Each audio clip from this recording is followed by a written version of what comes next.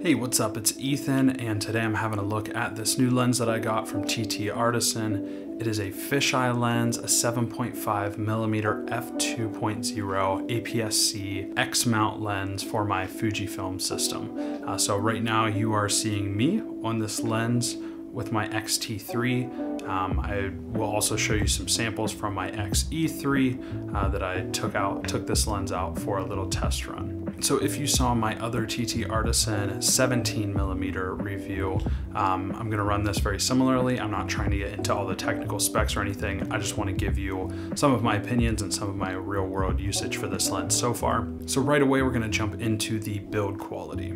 So just like the 17mm f1.4, also by TTArtisan, this lens, the 7.5mm, feels very premium. It's all metal and glass. You can tell that it's made with premium components. The focus ring is smooth and provides the perfect amount of resistance. And the aperture ring is also smooth. It's clicked, and again, has very nice resistance. You're not gonna bump it and potentially bump your settings. To be honest, it has a very satisfyingly pleasant sound when you're clicking that aperture. As I mentioned, it's all metal and all glass, and that front element is a thing of beauty. It's a nice big piece of glass in the front. One thing with that front element though is the design is a bit awkward with the front cap because it's a fisheye lens and the front element kind of protrudes a bit. Putting the cap onto the lens, it doesn't quite sit flush. It kind of has some play on it, so it doesn't kind of stay flat.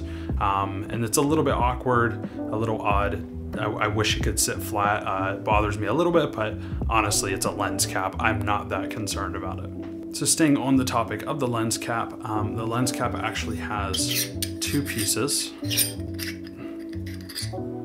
So it has this outer ring, and then it has this screw-in middle piece. So if you keep this screwed in, it works as just a normal lens cap. But if you unscrew this, it actually gives you a circular border like some more traditional fisheye lenses.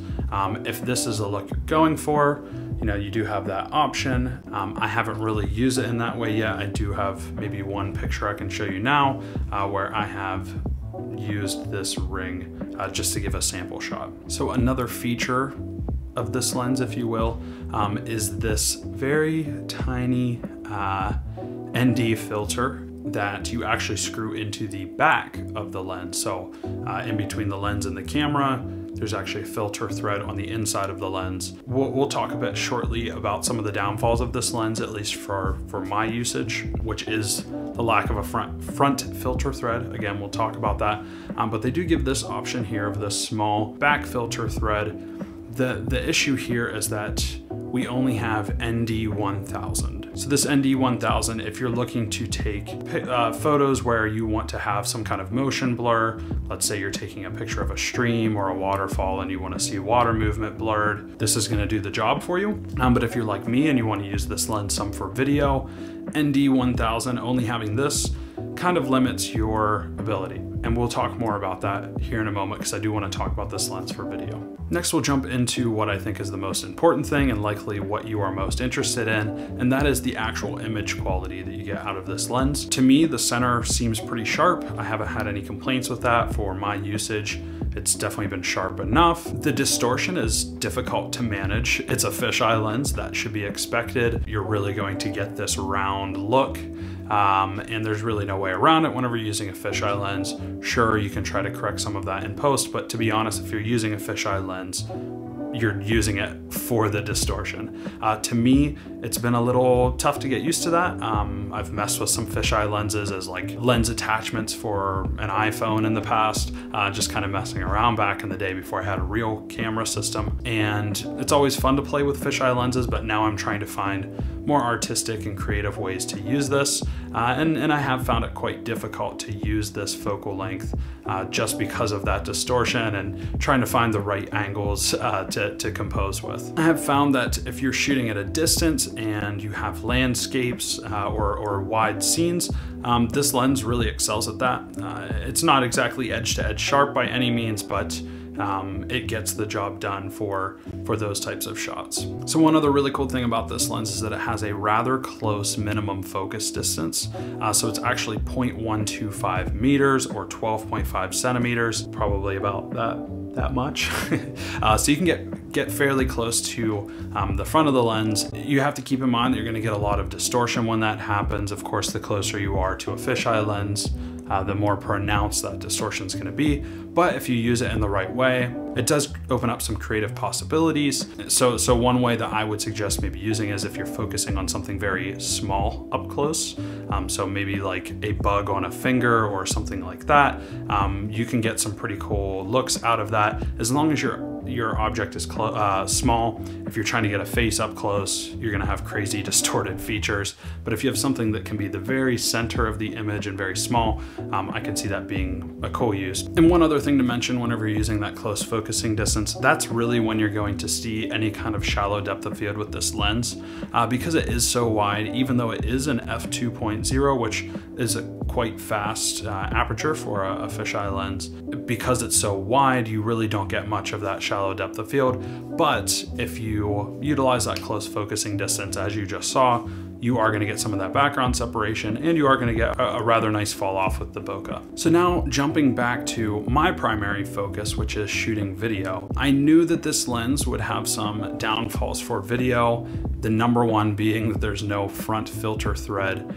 So I do want to speak a little bit about that in case you are planning to get this lens for video. I want to give you some things to consider. To me, this lens definitely suits photographers a bit more than videographers for the reason of the filter thread. Just in case you are unaware, if you are into video, you know this, but in order to control your background separation to get that shallow depth of field, you want to keep your aperture open. In order to keep your aperture open, you have to use ND filters to control your light. Because this lens doesn't have a front filter thread, you're limited in being able to keep your aperture open, and they do supply that one the ND1000 that can be used on the back of the filter thread, or back filter thread. The issue with that is it's ND1000. That's very strong. That's not going to suit a lot of cases. Maybe in harsh daylight, that's going to help you out some. And it's also a hassle that it's on the back of the lens, so it's kind of hard to utilize. But I'm not complaining because it's something that they gave you. Other fisheye lenses, you're out of luck. So because you can't keep your aperture wide open, and you're not really going to get as much of that shallow depth of field,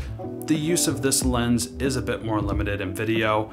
You can still get up close and try to get some shallow depth of field if that's the look you're looking for. If you're okay with not getting shallow depth of field, if you don't mind more of your shot being in focus, I would utilize the aperture as I'm shooting video with this lens. Being able to stop it down to control your light is a necessity whenever you're using this lens, because again, you're not going to be able to control your light as much with ND filters. So next, I just want to talk about whether or not this lens is a good value. The current price on Amazon is hovering around 175 US dollars. I think that's a pretty fair price. It is a bit more expensive than TTArtisan's other X-mount lenses, the 17mm, 35mm, 50mm. However, I think the price is justified. For sub $200, you're still getting a very good price on a fisheye lens of this caliber. So now that I've shared some of my opinions, I want to give my overall impression of the lens. Again, build quality is awesome. Image quality is pretty great. It does have some downfalls, keeping in mind that a lot of those are just because it's a fisheye lens. In general, fisheye lenses come with some negatives, and those may be positives for you. For me, it's a tough focal length to work with. It's something that I have to get used to. I'm gonna work with it a bit more and try to get more comfortable. I did feel like as I shot with it more, I got a better grasp of it and kind of trying to compose things, angles down the middle, and kind of use the distortion to my advantage. So if you are in the market for a fisheye lens for an APS-C camera, specifically the X mount for Fujifilm, I think this is a great lens, as long as you're willing to accept the downsides of a fisheye lens, like the distortion and not being able to use a filter, or at least any filter other than an ND1000. That's all I had to share for now for this lens. Stay tuned for future gear reviews, photography gear, videography gear, and so on. And thank you so much for tuning in and watching, and hope I get to see you again soon. Peace.